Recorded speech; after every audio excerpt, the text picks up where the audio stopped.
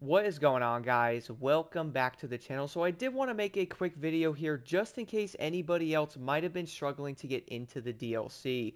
Now do keep in mind, I think this was around 25 minutes after midnight when the DLC did release, at least, for us console players anyway.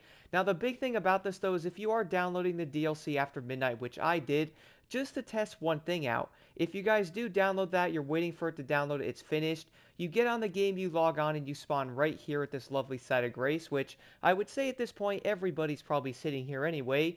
You're probably going to notice, wait a second, this guy's not here, which means I can't get into the DLC. All you guys will simply have to do is restart your consoles going to fix the problem. For some odd reason, I did not see any articles mentioning this anywhere, so if you are having issues, so quick example here, let's say you log on right now, or you get on Friday to actually get on the game, you're like, oh wait a second, I didn't download the DLC, so if you do that and then immediately get onto Elden Ring, this is most likely not going to be here for you, including this dude, which has a pretty cool armor set. He is probably not going to be here, so just restart your console and you will be good to go. Now, I don't know if it's going to be the same on Xbox. I would probably guess that it is.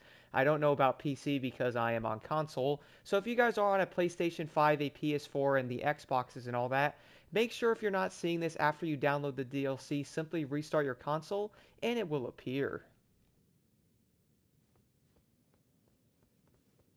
Ah, I'm Leda, and like you touch the withered arm, and you too will be transported to the realm of shadow where Mikula the Kind now dwells. My compatriots are there already.